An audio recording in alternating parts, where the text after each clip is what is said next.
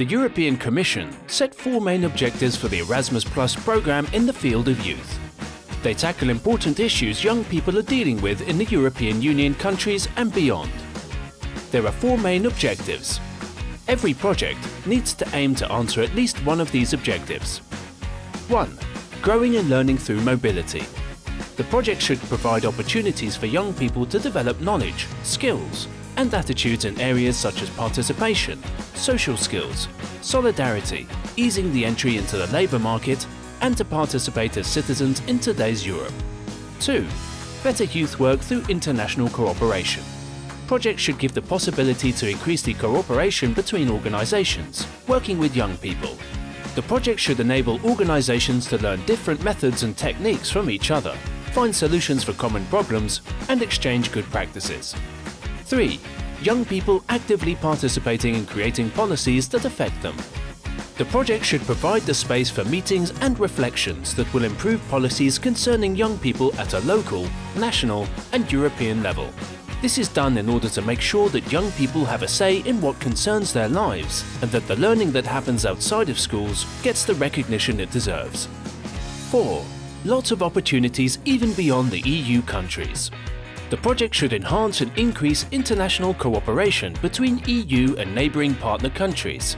Such cooperation should enable young people, youth workers, and their organisations to increase their capacity for higher quality youth work.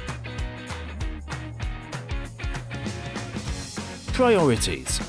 Besides the objectives, the European Union also sets priorities which are linked to the current situation of young people. Exploring unemployment issues and working towards solutions, especially involving young people facing unemployment and other financial, social, geographical or cultural obstacles. Promoting a healthy lifestyle, fighting addictions and obesity through outdoor activities, sports, cooperation activities, and enabling young people to feel more included and better in a group, in their life and in their body.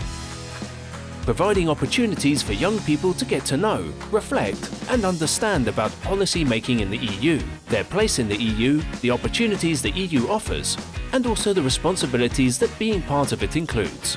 It also wants to promote alternative forms of participation, not only voting.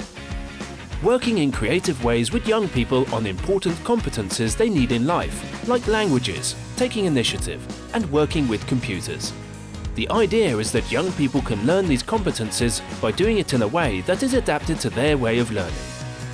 To support youth work in entering the digital world, learning how to use a wide variety of tools and programs in a competent and adapted way, learning how to use these tools in a good and respectful manner so they can also support the learning of the young people and youth workers. Different countries have various tools that recognise the learning that occurs outside of the school environment, recognising that this learning is important in the lives of the young people for their employment and their social lives. A priority is given to projects that aim to involve people, public institutions, and non-profit and private organisations in the promotion of existing tools and for the development of new ones.